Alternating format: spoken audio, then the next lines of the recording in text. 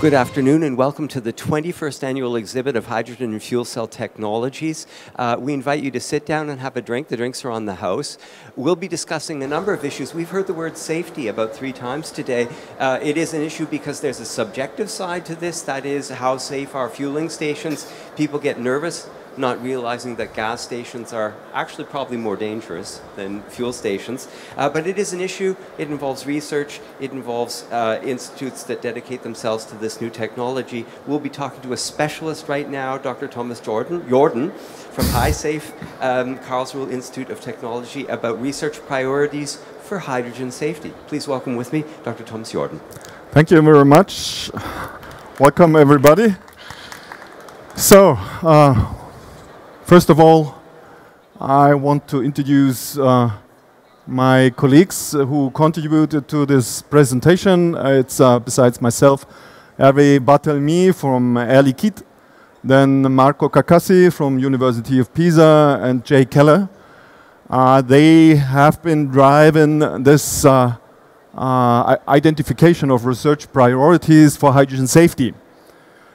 Now, I guess I can change slides myself. Well, okay, here we go. I will shortly introduce HySafe as an international association which is dedicated to the issue of hydrogen safety. Secondly, I will show you how we develop further the state of the art. And in a closing part, or the major part actually, I will give you the current research priorities as an outcome of these activities within HySafe. Now, what's HySafe? HySafe is a non-profit organization which was founded in 2009 as a follow-up of a European network of excellence, which has started actually in 2004. The idea was to integrate the safety-specific knowledge European-wide, at least, but we even had these days Canadian partners, Russian partners.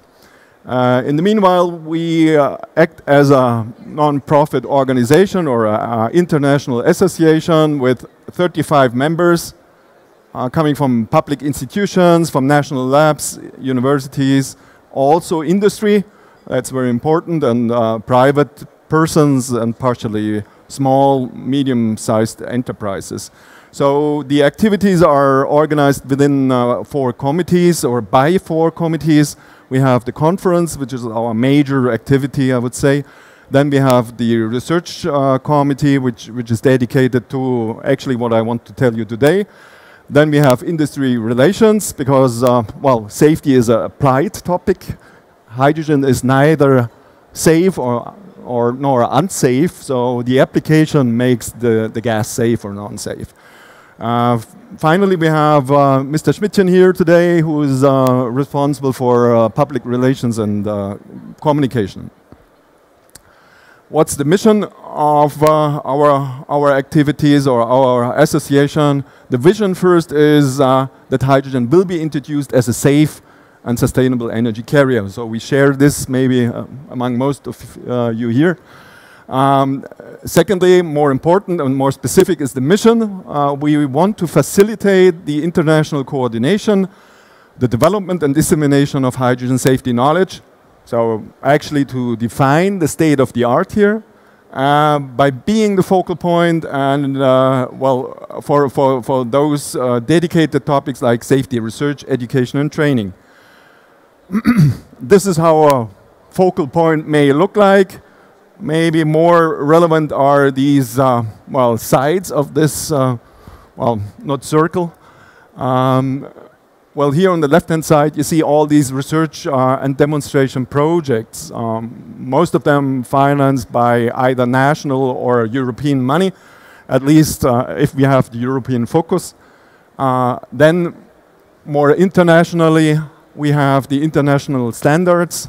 Even in European frameworks, we tend to adopt international standards instead of promoting national standards. So it's all about also harmonization, and well, the modern approach even makes regulation the obligatory framework referring to these international standards. So on the bottom side, or the ground pillar here, is actually these education and training activities, where you see two things. The laser doesn't work. This is the research priorities, and this is the ICHS. I will detail a little further. Before I want to show you all the activities, like a puzzle, a big puzzle, what is currently done. We have the knowledge dissemination mainly currently by the conference. By the way, the next conference will be organized next year in Hamburg, not far from here. Then we have this other pillar, the research priorities workshop. You see one front page of the recent issue of this. Then we have the incidents and accident database operating, which is well, a pool of experience, which is maintained currently by JRC, by our partner JRC. Then we have, of course, the biannual report on hydrogen safety, which is now called Hydrogen Safety Handbook. So these are just a few glimpses, and I will focus, as I promised, on these two things. How do we actually develop further the state of the art? The first activity is about the research priorities. So here we try to identify those research activities deemed to be most critical for at least the invited experts. So these are coming from industry and from academia. So we try to have both worlds integrated in this activity. It's usually on invitation. The last one was organized in Washington, and again, we issued a report. I'm going to show you the major content soon. So usually the members, well, rank those topics identified by a sort of voting. This is a classical way to do. There are almost, let's say, infinite ways to do these things, but a classical PERT activity, for instance, this is a phenomena identification and ranking table, is established standardized procedure. We follow this more or less in this workshop.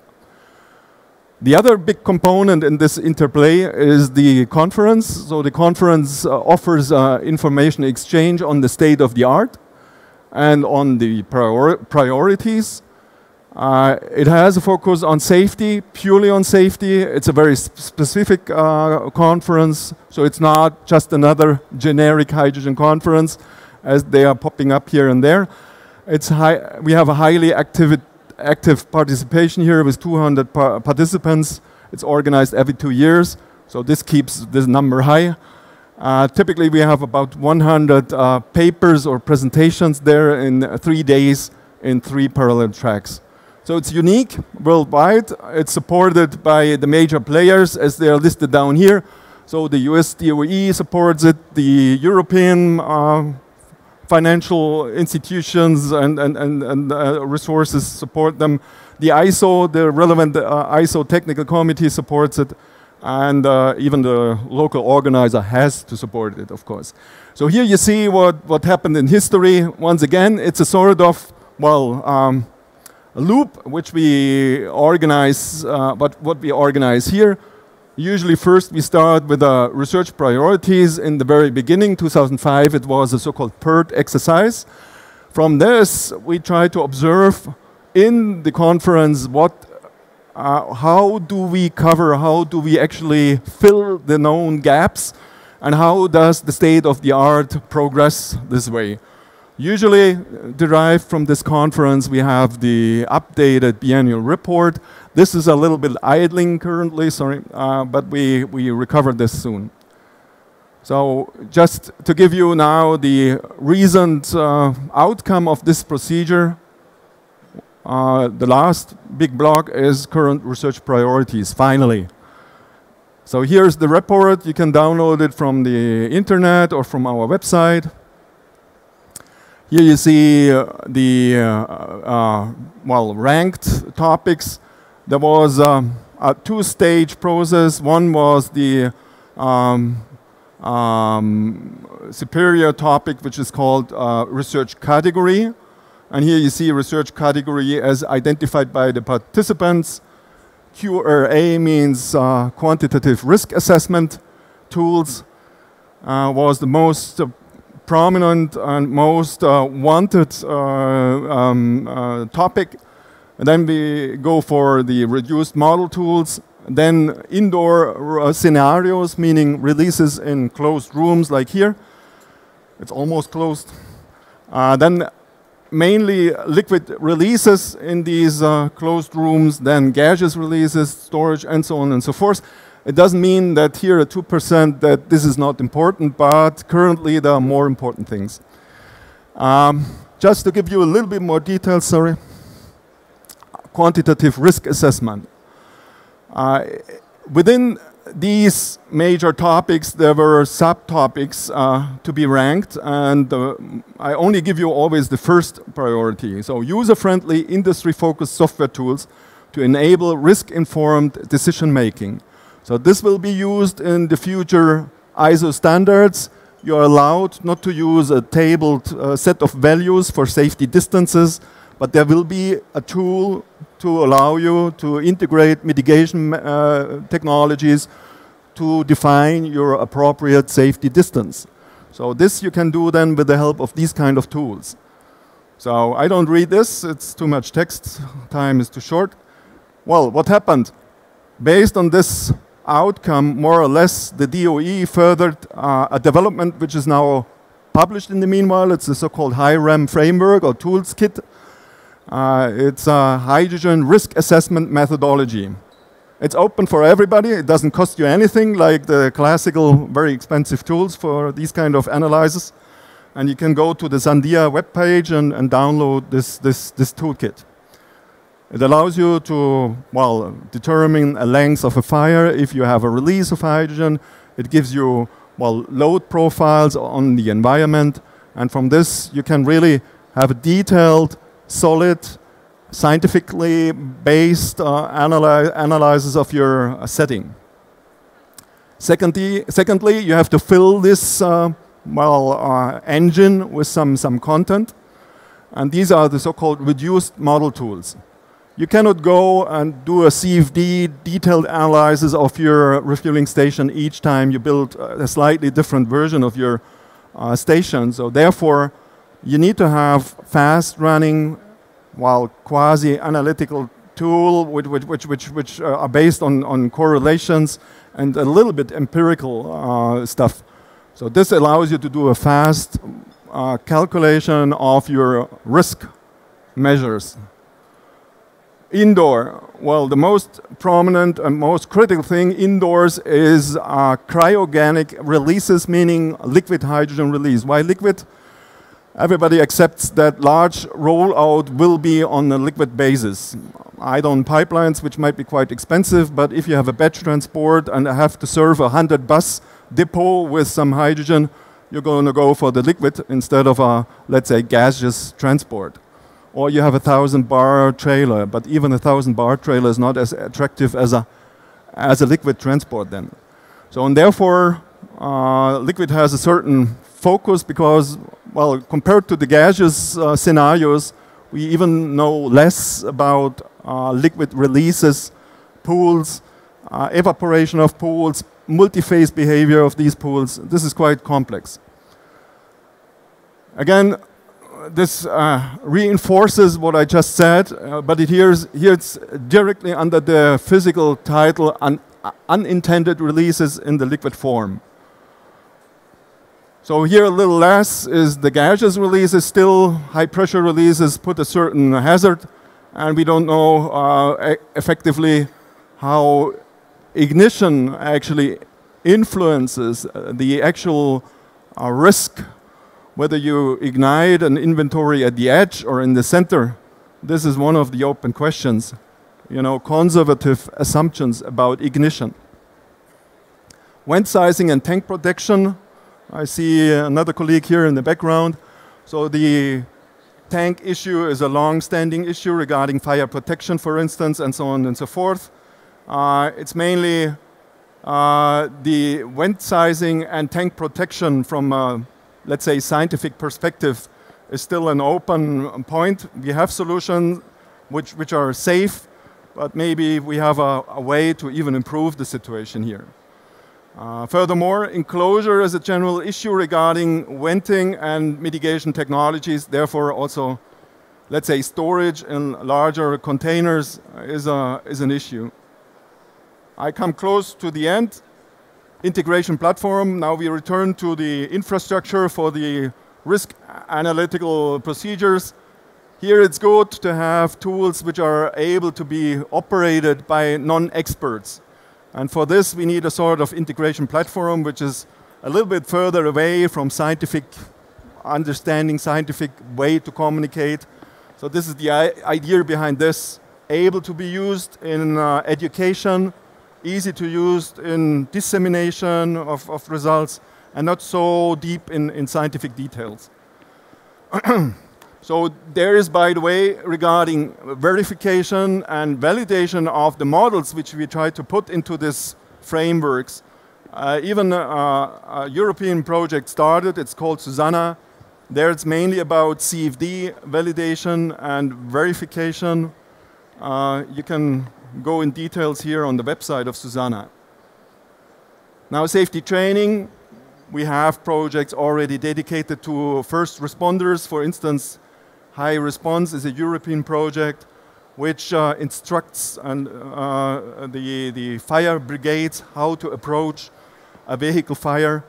So this is a AREVA coordinated project, and we have, let's say, a similar activity on the US side. There's the Hammer facility, for instance. So these things are quite mature in the meanwhile regarding first responders. So sensors, still an open issue regarding operation under real conditions. This is everything I tell you about this.